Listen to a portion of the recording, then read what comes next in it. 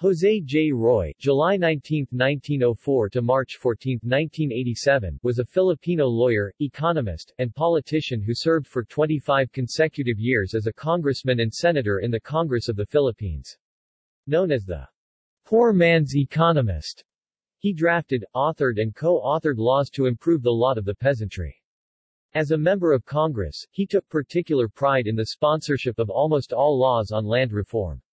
He is also considered to be the father of the Philippine banking system, because of his authorship and involvement in almost all the major finance and tariff measures since the beginning of the Third Philippine Republic in 1946.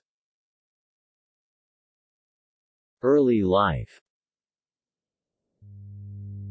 Roy was born and raised in Moncada, Tarlac. His family were tenant farmers and he attended public schools. As a young boy, his first ambition was to become a writer, and one of the topics he wrote on for a school paper was crop sharing. Seeing and much affected by the oppression surrounding the farmers around him, he thought crop sharing would be the best remedy for the life of disparity that existed between the wealthy landlords and the poverty-stricken tenant farmers. Roy worked his way through college and graduated from the University of the Philippines with an LLB degree in 1930. With his knowledge of Spanish, English, Filipino, Ilocano and Pampango, he was able to support himself through law school by working as an interpreter in the Public Service Commission. After graduation, he continued working at the PSC, where he later became a special attorney specializing in transportation. At that time, he was just one of 3 public utility practitioners who specialized in transportation. In 1936, the mining boom came and Roy expanded his practice to become a corporate lawyer. He organized mining corporations. His career flourished until the Second World War broke out. Political career. After the war, in 1946, the first elections were held. The presidential candidate of the Liberal Party was Manuel A. Roxas. Roxas persuaded Roy to run for Congress. Roy agreed only after being promised that if they won, Roxas would consider supporting the 70-30 rice crop sharing law he was planning to author. This law would provide that 70% of the rice crop be given to the tenant farmers and 30% to the landowners in all rice-producing regions of the Philippines, and, after studying the matter, Roxas found that it had its merits. The 1946 election was a very difficult one. Roy was elected to represent the 1st District of Tarlac, but he the lone Liberal Party candidate to win in Central Luzon.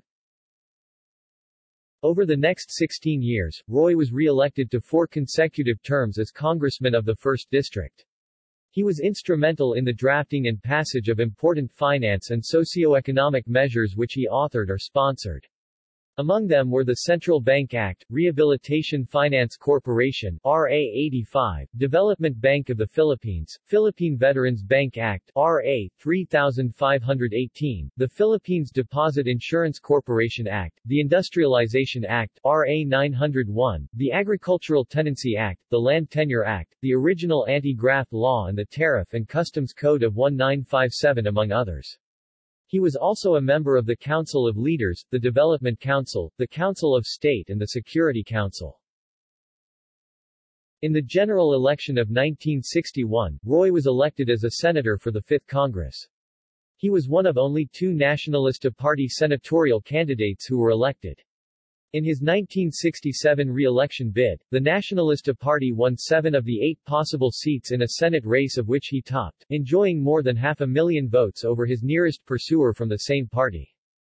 As senator, Roy was elected as the majority floor leader of the 6th Congress in 1966.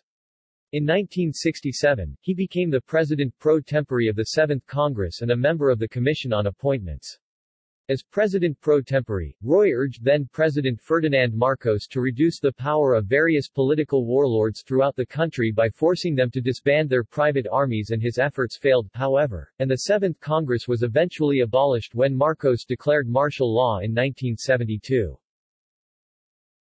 Other.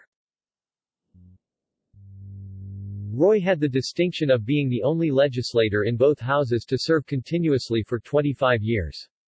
He never lost an election and was the only member of Congress who was chosen as one of the 10 best congressmen each year from 1948 to 1961 by civic organizations, members of the press and national periodicals.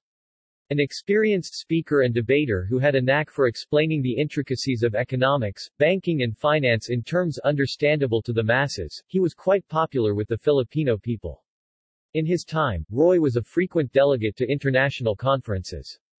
He represented the country as a delegate to the United Nations in 1950, 1952, 1968 and 1969. Lane 1952, he was a delegate to the International Monetary Fund and World Bank Conference in Mexico City, and to Washington, D.C. in 1954 and 1956. He also went to the United States as a delegate of the Philippine Economic Mission for the revision of the Phil-U.S. Trade Act in Washington, D.C. in 1954 and was an official guest of the British government for a goodwill tour of the United Kingdom in 1958. Outside of public service, Roy remained a stalwart of the Philippine Bar by becoming one of the moving spirits of the Integrated Bar of the Philippines and being elected president of the Philippine Lawyers Association in 1968, while managing Jose J. Roy and Associates law offices.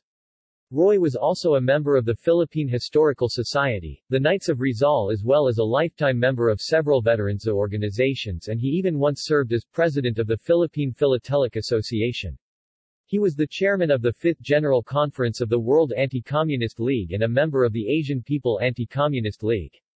Roy also served as chairman of the Board of Trustees of the Angeles University Foundation, a university in Angeles, Pampanga.